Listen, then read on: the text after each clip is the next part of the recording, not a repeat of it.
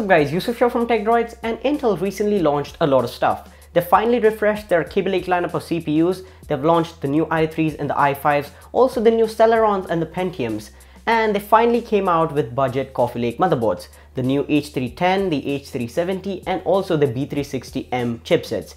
So yeah, in this video let's talk about all of those, what they mean to you, should you really care, should you wait for them or upgrade to something else like AMD.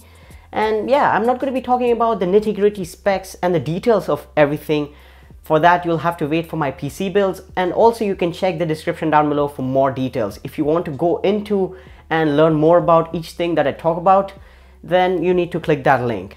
And yeah, with that being said, drop this video a big thumbs up. Also subscribe to the channel for more videos like this and hit that notification thingy so you don't miss out on uploads from TechDroids. But with that being said, let's get started. So the first and the foremost thing, the new Coffee Lake refresh. So Intel has finally come out with a lot of new CPUs for their desktops. So they've launched the new i3s and two new i5s starting from $132 going up to $213. So you know, the i3s will have 4-core 4 threads and the i5s will have 6-core 6 threads.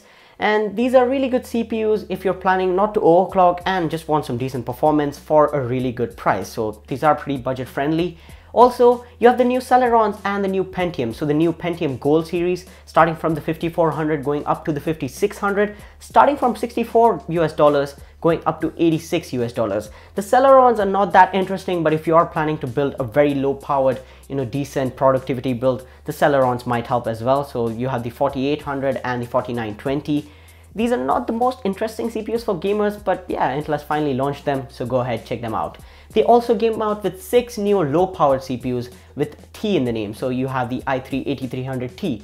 Now these are low-power 35-watt TDP chips. Again, these are not very interesting for the gamers as well, but they're kind of expensive and they're not offering that much of power or price to performance.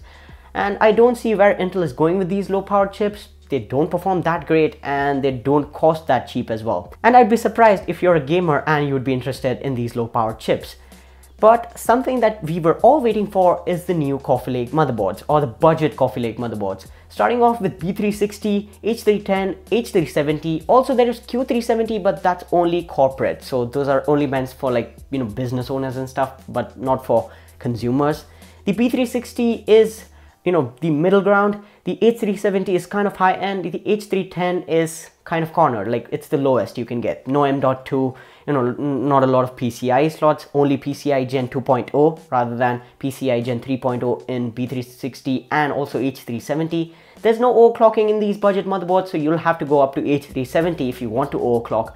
But these motherboards will be cheaper. They'll have, the fundamentals like USB 3.0.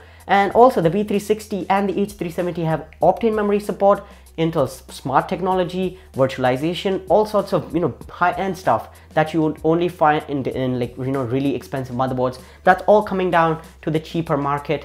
And yeah, these motherboards are pretty much interesting for everyone looking to build a Coffee Lake gaming PC. But when it comes to gaming, there are no GPUs, so I don't know how we would do that as well.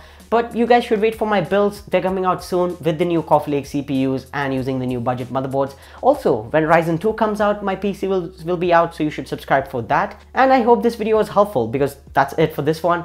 If you want to learn more about the things that I talked about, links in the description down below, go check it out. You'll get all the nitty-gritty specs and details. It's just confusing for you guys if I would just blabber out all the details, all the clock speeds and all the core counts and stuff like that on this video.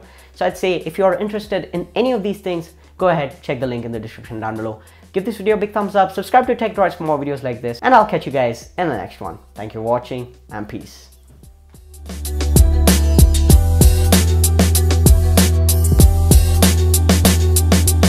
Silky